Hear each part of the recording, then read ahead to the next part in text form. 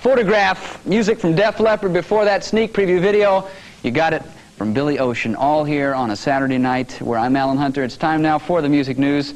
Some earth-shaking news on U2. It seems like these Irish rockers have become the first rock band in history to hit the Richter scale. Unbelievable. Of course, Richter scale is used to measure earthquake-related ground tremors, but when U2 played last week at the Forest National in Belgium, Brussels, a seismic station 3 miles away registered the vibrations from their performance on its Richter scale. Now, there are also reports that plaster fell from the ceilings of some buildings near the hall.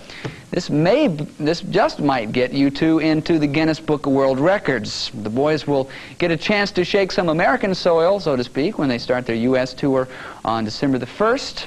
Going to be in Philadelphia.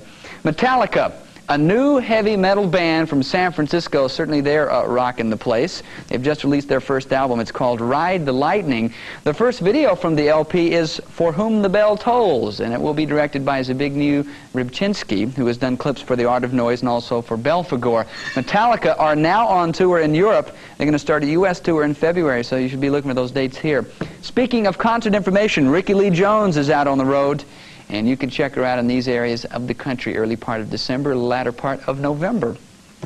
Bruce visits the Red Rockers backstage. I'm talking about Bruce Springsteen, of course, and I'll talk about that 30 minutes down the road.